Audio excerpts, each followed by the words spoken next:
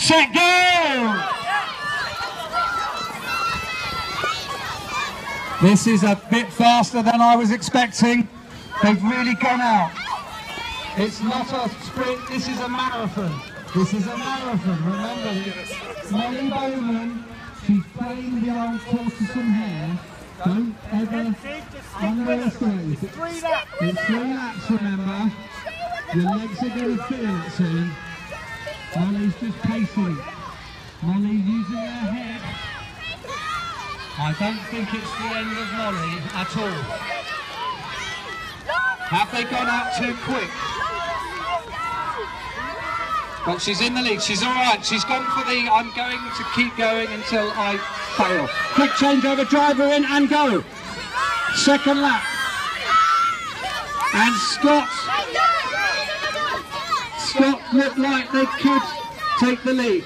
Second lap, it is a little bit slower. And this is where Molly, look at the tactics, she's creeping up now. The others, Laura's, she's realised that the banana she had, and there's going to be some interesting battle here. Iona is taking it on. Just focus, Iona. You're halfway to finishing now. Halfway to finishing. We've got Molly, she's worked her way up into 3rd place. The tortoise is coming through. Come on, Laura. Can Molly get past the pit? She can! Molly is into 2nd. Laura is going to have a battle in her hands.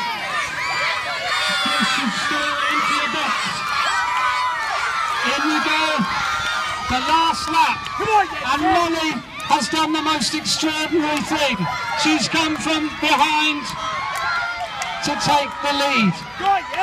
What a great example of the tortoise and the hare. I love that story. And looks like Scott could be fatiguing. Yensi's finding some legs from somewhere. Laura, she's okay. No, Laura's, that's fine. We'll send someone else in. Harry, Derek, in you go. That's all right, don't panic.